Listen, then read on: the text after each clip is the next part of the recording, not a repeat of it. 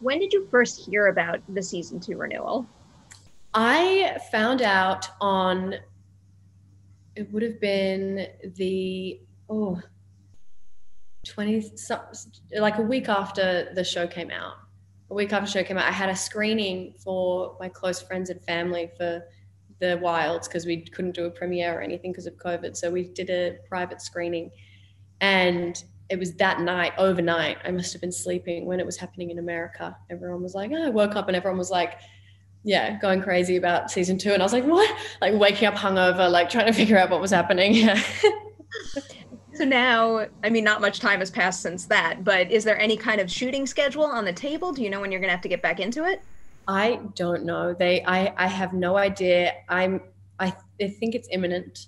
I think it's around the corner. I think we're going to like get this done and dusted so that everyone can get a season 2 as soon as possible. Because I think, yeah, we all just love everyone's love for this show. So we want to like give them back a season 2 as soon as possible. So I think everyone's doing the best job they can at making that happen. I like hearing that. Do you know, have you been told anything about the future for Shelby? I know where writer wants to see Shelby at the end, at the absolute end of the entire series, where she wants to see Shelby and what she wants to see Shelby doing. So I know that that's where she's going, but I have no idea what's going to be happening in season 2. I think what I've loved so much since the show released is seeing everyone's theories and reading everyone's theories. I'm reading some of these theories and I'm like, oh my God, that's it. You know what I mean? And there's some that I'm like, I didn't even realize were happening that is so true. And I'm like, a lot of these theories are really spot on. So I have one theory. You could just sit there and react, and we'll really read into your reaction right now. The anaphylactic shock at the end. I know that they mention that she has food allergies, but I think she did it deliberately. Mm-hmm. Well, speaking of that, were you the happiest person in the world when you read the script for that episode and you were the only one who didn't have to fake vomit? Yes. Yeah, it was a funny day because everyone like in the hair and makeup truck, like I just had all my normal makeup, which was still like burned and stuff. But they were all like ghostly white, like sick makeup, and they were all like drinking, like it was like miso soup, and it wasn't, but not as nice as me. It was like miso soup and muesli bars and random stuff.